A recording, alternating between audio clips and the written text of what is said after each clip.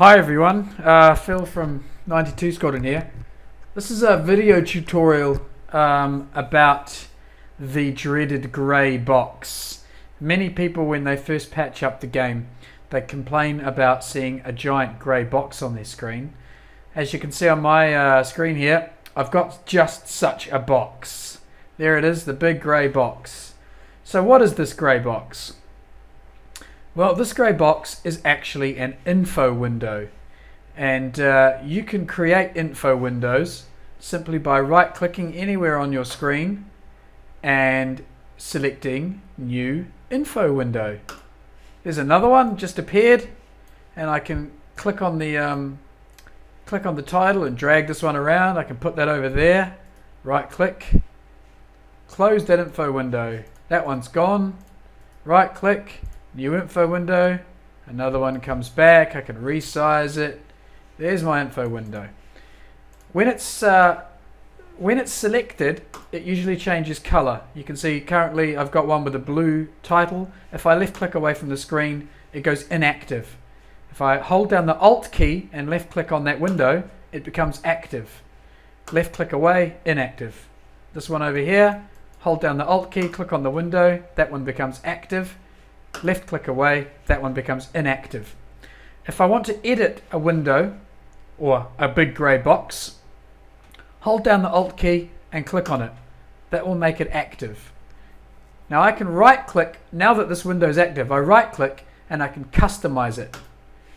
So this brings up this menu here, and I can customize that box on the right. So I'm going to go and make the title invisible. I'm going to make the border invisible. I'm going to make the active background 99%, which is changes the color of it when it's active, and I'm going to make the inactive color 99 as well. So now I've hidden the title, I've hidden the border, and both the active and the inactive colors are both 99. So now you can see it's just become a gray box, no title, no nothing. If I want to get rid of it, I hold down the Alt key and I left click on the box. Now because I set the inactive and the active both to be exactly the same, you can now no longer tell the difference when it's selected or it's not selected. Left click away, it's still grey. Hold down the Alt key, left click on it, it's still grey. But I know that I've selected it. So now I right click, close the window, and it's gone.